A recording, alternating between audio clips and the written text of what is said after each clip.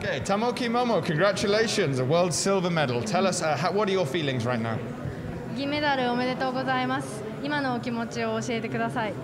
ありがとうございます。今の気持ちは、決勝で負けてすごい悔しい結果で終わってしまい、本当に情けない気持ちでいっぱいです。Thank you very much, but I feel so regretful for losing in the finals.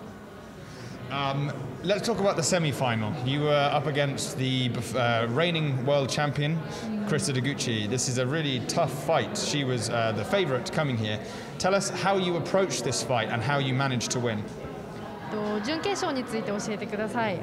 出口クリスタ選手、世界王者と戦ってみて、彼女にどういうふうに立ち向かっていったかであったりとか、どんなふうに戦って勝利を収めたかというところを教えてください。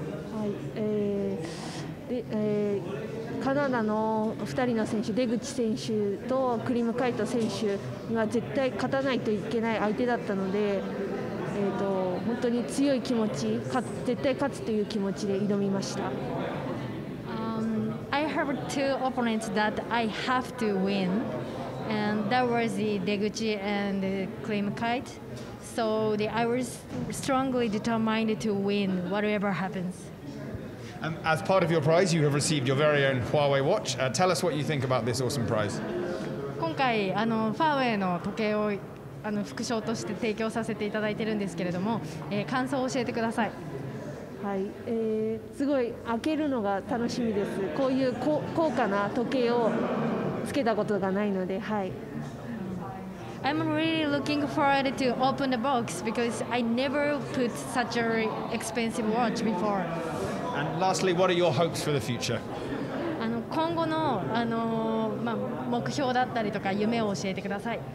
はい、やっぱパリ五輪に向けて、金メダル取りたいので、一つ一つ目の前の大会をしっかり勝てるような選手になっていきたいと思います。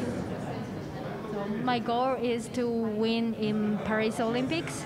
So I will win the one by one for each competitions.